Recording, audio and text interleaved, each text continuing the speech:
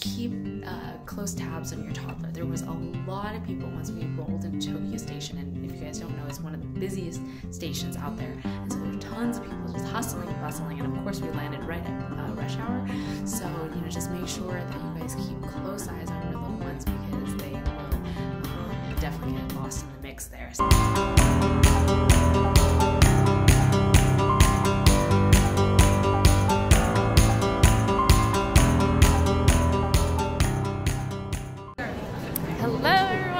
Today's the big day. We are headed to Tokyo and we're going to Japan.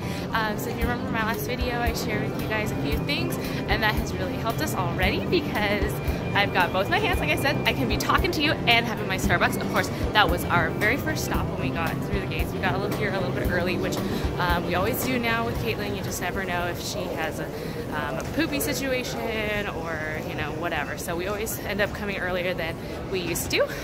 But it's really nice to have both my hands free because everything I have is on my bag, on my back, and so that has been very helpful getting through.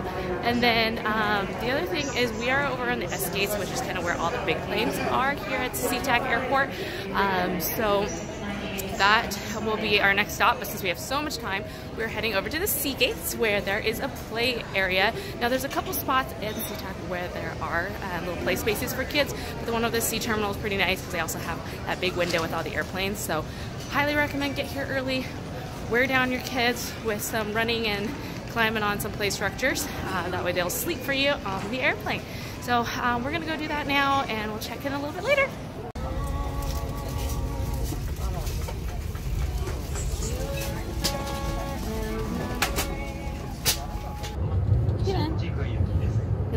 You like the train? Like the train. Like the train. Ladies and gentlemen, welcome aboard the Narita Express bound for Ofuna and Shinjuku. Thank you. How much to see? Hey folks, we finally made it. We're here in Tokyo and it's been a long day. I've been up for like 24 hours, so I'm gonna make this quick and simple for you guys, but to give you a little summary of our flight, it was actually a very nice flight. Caitlin helped us out a lot. She slept a few hours, played, walked around a bit, and not once did she fuss, so that was amazing. And I think she was a huge fan of those stickers that I told you about, the make face stickers, as well as the Play-Doh, so that entertained her for quite a while. Of course, the in-flight entertainment was also very helpful, so that was great. And then I didn't think about this until I was actually on the flight. I have this headphone splitter that allowed me and Caitlin to listen to the movie from the same chair on the flight, so that was really nice, so we can both watch at the same time.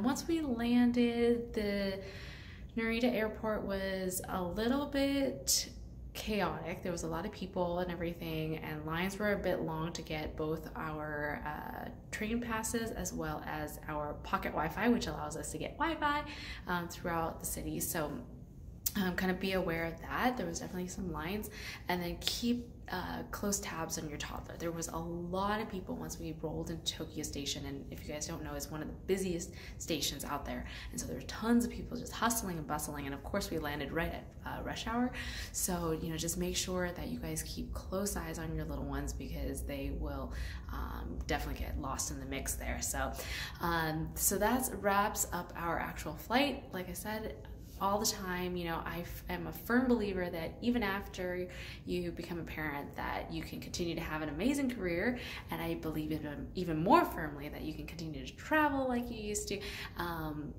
before you had your child as well. So we do have to make little modifications, and we have to take things a little bit slower. I have to pack a little bit differently, but hey, it's not slowing me down, and I think that you guys should definitely make sure you guys take some time away with your family because it's amazing. So tomorrow is day one of our adventures, and I'm very excited to share with you guys some of the wonders that Japan has to offer.